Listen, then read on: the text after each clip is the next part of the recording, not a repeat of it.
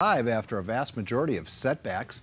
KUSI's Allie Wagner's in Escondido at the Lake Wohlford Cafe with more details on the obstacles overcome. Please explain, Allie. Yes, I will, and I'm joined by Mary right now, who's the owner, and we've got a whole bunch of friends hanging out here this morning. And so tell me a little bit, because, yeah, you guys have had struggle after struggle with, trying to stay afloat here. Just a little. We acquired this business about 3 years ago, right before COVID. And then we had a hit of COVID, had a water intrusion in here, so we had to shut down for a couple months. And had to serve people outside, inside, outside, inside. And so now here we are again with road closures, and we're just, trying to stay afloat. So we enjoy everybody here. And we serve American food. We have burgers. We have melts. I've added a few Asian rice bowls. And we have catfish, the super infamous catfish that everybody talks about and loves.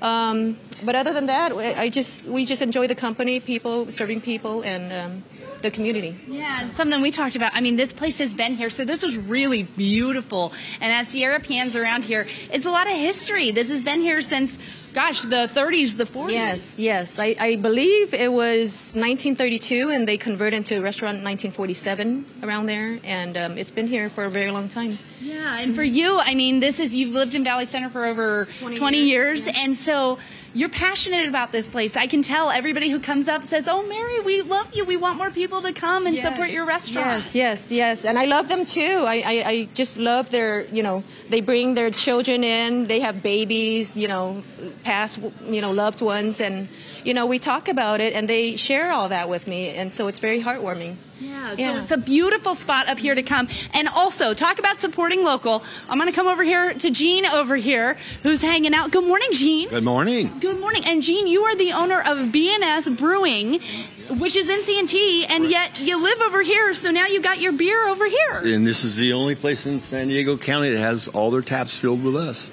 So what is it about this place and coming and bringing and supporting? I mean, you guys are supporting each other here at this local business. Well, I fished here as a kid. I came here as a kid, learned the safety of guns down here at the gun club as a kid, grew up in Escondido. So it was just a natural on my way home to supply the beer. Never a problem with delivery with me. Phone call and it's there, right? Yeah. So it was easy. Yeah. That is so neat. And Mary, too, we wanted to talk about, so you guys are open Thursdays, you brought in karaoke. Yes. Saturdays, you're trying to get some bands and get some stuff going on Saturdays. Yes, we're trying to get band nights going Saturday nights, and maybe just appetizers for now. We're short on workers, cooks, help support. So, hopefully we can get some people to come in and, permanently, work with us and, That's what Mary said. Okay, so Mary, look at the camera. She needs a cook, you guys, right? Yes. You need a cook.